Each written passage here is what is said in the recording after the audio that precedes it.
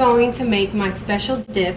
This dip, I honestly learned it just because I really don't have a lot of recipes that I know of or that I feel comfortable doing and actually taking to a party or a dinner. So a friend told me to find a recipe that's pretty easy, that I can do multiple times and master it, and that could be my signature dish. So I actually made this dip a few times already and have already received a request to make it again. So I figured I would share this. If you are like me and you don't know how to cook 100% and you're still learning and you're trying to get the hang of flavors and you don't feel comfortable to take a dish to your husband's family's dinner, your boyfriend's family dinner, this is something that you could totally make so easy and really fast too. So this is what you'll need. So I have already opened my 2 cans of Rotel tomatoes. This one is mild, this one is regular, original. I'm mixing both just because I like it to have a little kick but not too much. So I have both of these here. And here is my meat, which I'll show you exactly what meat I bought. Here, a pound of the Jimmy Dean premium pork sausage. I like regular. You can get mild and hot. I just like regular. I like to add my spice with what I'm about to show you next. So just a pound of this. Then I have 2 packs of cream cheese.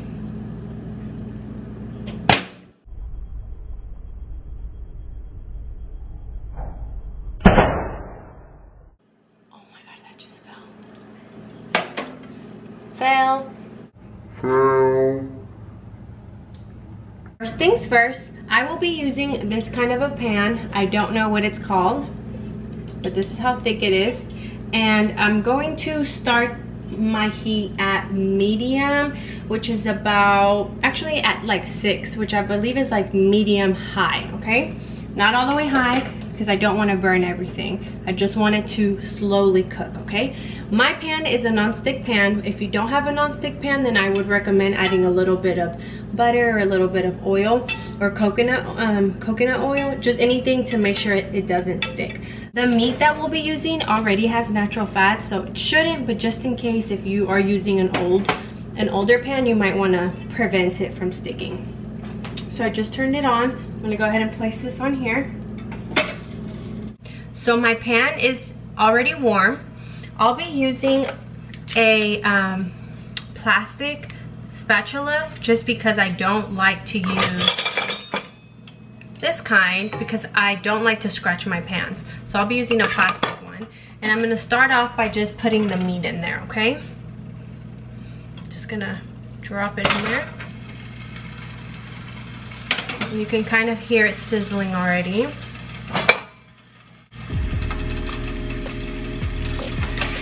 And what I'm gonna do is I'm gonna go ahead and start breaking it apart. Because remember, a dip has small little pieces of meat in it. So you don't want big chunky pieces, and then it just becomes uneven. So I'm just gonna break it apart. This part's a little tedious, but it's probably the hardest part, which is honestly not even hard.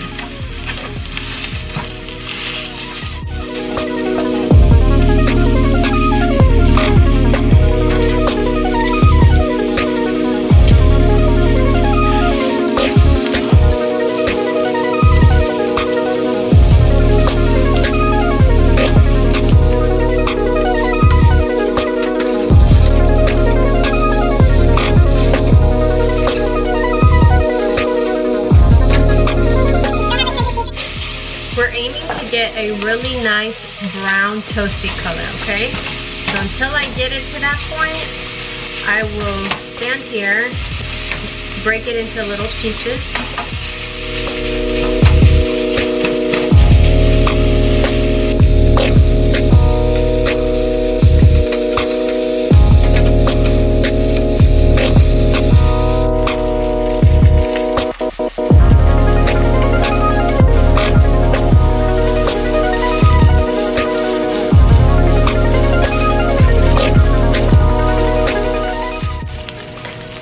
Now it's the perfect amount of color.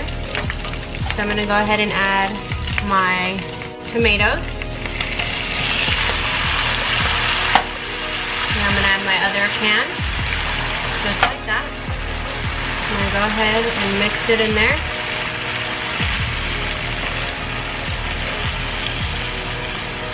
Literally just mixing it. Nothing hard about this.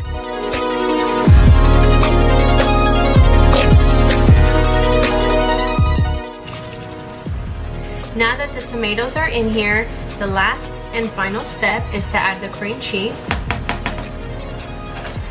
which I have here. So I'm just gonna go ahead and add a few at a time, because it does take a while for it to melt. Okay. Now that that's in there, I'm just gonna go ahead and mix it.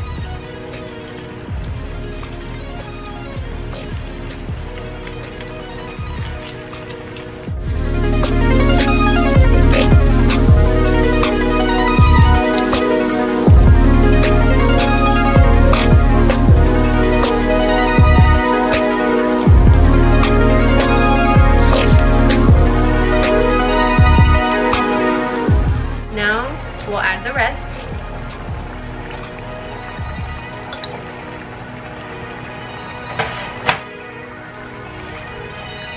And repeat the same process. Just shake it in there.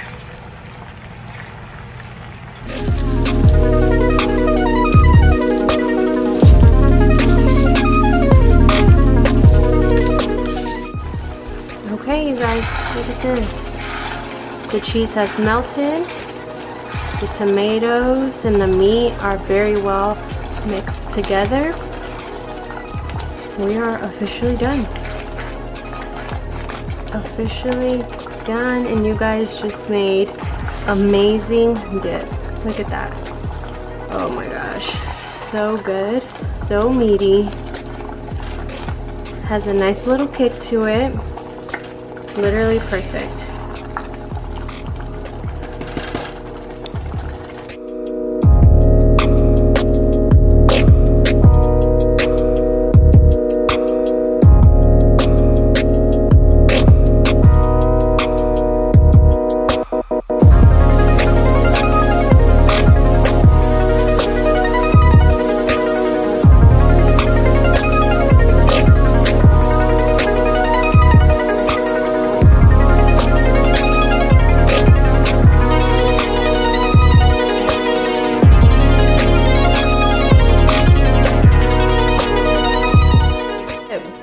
What do you think of the dip?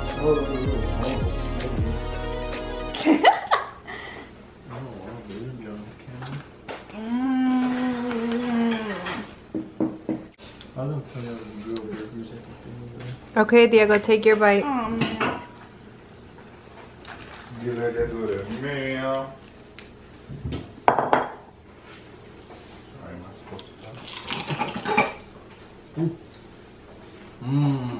So good, right? I'm gonna slow motion that.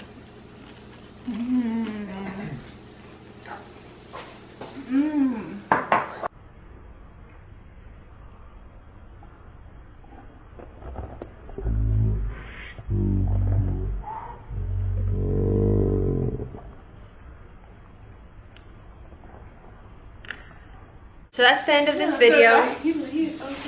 My special dip. You love going Target. So easy to make. If you make it, let me know, because I want to know how easy you thought it was, and if you liked it or whatnot, let me know.